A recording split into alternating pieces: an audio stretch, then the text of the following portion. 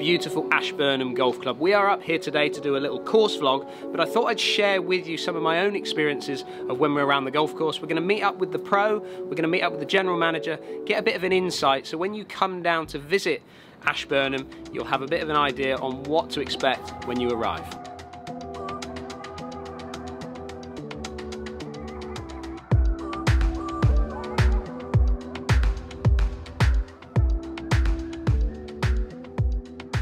Tell me a little bit about the history of this place. It opened up in 1894. 1894, the land was bequeathed by the 5th Earl of Ashburnham, hence the name Ashburnham. Right. So there's nothing else around here, which just links the name.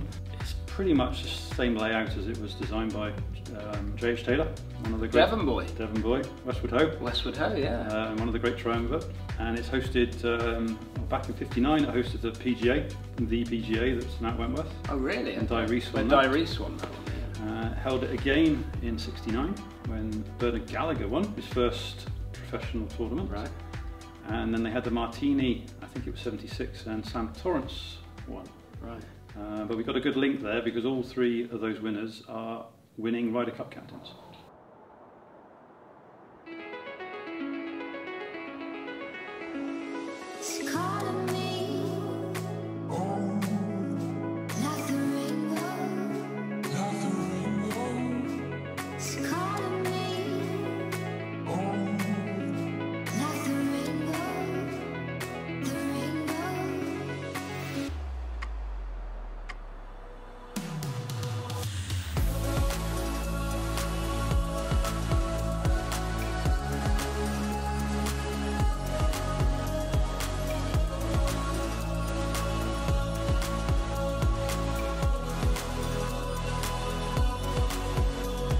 So tell me about this area behind you then, Damo. This is all owned by the golf club, but it's a triple SI. So this is the back of the 11th tee. 11th tee is just over the border. It's a site of special scientific interest. Yeah. It's owned by the golf club. About half the land the golf club owns is just left over to nature.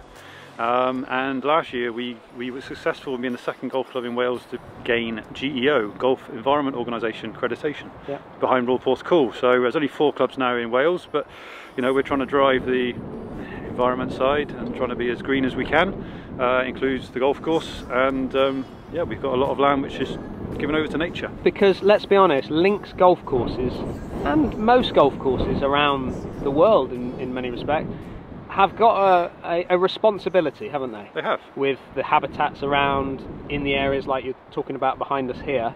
It's just part and parcel of your job on top of looking after the members and the golf club. You've got to deal with this side of it as well, haven't you? You have, yes.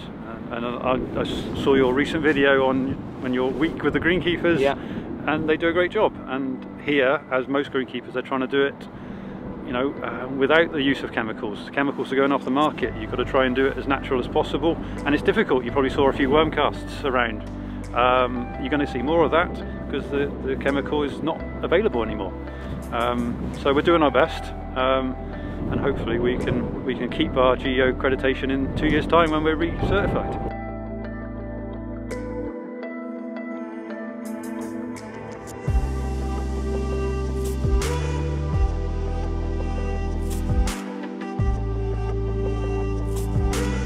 Tom, thank you very much for letting us in your fantastic workshop. It's a pleasure. You have decked this place out like a tour van, haven't you? I've tried my best, yeah. And like I was saying to you off camera there, it's kind of like, in my mind, there's only one way to build a club and to fit people.